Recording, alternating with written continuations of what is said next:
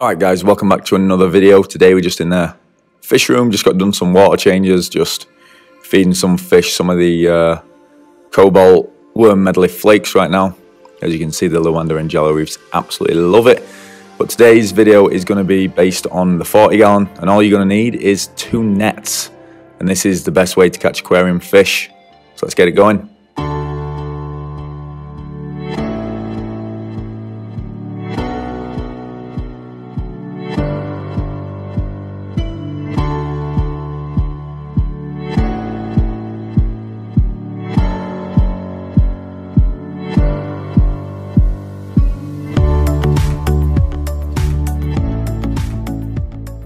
So this right here is my 40 gallon breeder, where I keep the vast majority of my blue neon growouts that I've got now. As you can see, we've got a few colouring up males in there, which is pretty exciting considering they're only about 1.5, 2 inches right now. And that one big male is looking stunning, so we're going to catch him first and just take a quick look at him. But in today's video, just thought I'd show you the best way to catch aquarium fish in my personal opinion. And as I said, all you're going to need for this is 2 nets. What you're then going to do is use the 2 nets to corral the fish into one certain area. You can use one to block certain fish off while you catch the other one.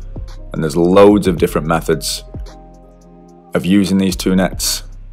But all you're going to do is basically take one in your right, one in your left, and use it against each other.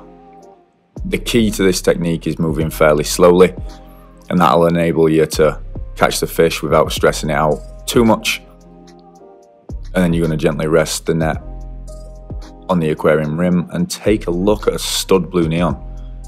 Look at that guy. Really impressive colour. And overall I'm buzzing with how he's looking, so he's definitely one for the future without a doubt. Going to catch another fish now, using the 2 nets to get him from behind that rock. And that was incredibly easy, just because the fish pretty much had nowhere to go. So 2 net method, working a charm. Let's try lay him out, and let's go for another one. There is another one in here that is getting some slight coloration, so we're gonna take a look at him. And again, we're using the 2 nets to corral him into a certain area. If he happens to get away, then we just move nice and slowly, locate him again, bring him out from behind the decorations, and then again move slowly, corral him into a certain area and catch him.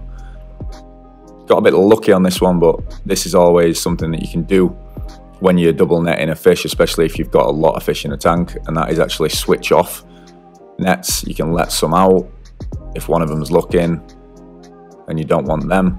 The other option is to switch nets halfway through and put the one that you actually want in the new net, just like that one there, and let the other ones out. And that again worked an absolute treat, and it's definitely better than chasing your fish around the tank with one net, stressing them out, and then eventually getting them after 30-40 minutes, because we've definitely had it certain times when that's happened. So double net method, definitely try it, give it a whirl. And of course, no fish were harmed during the making of this video, and my stud blue neon future breeder male still looking golden afterwards.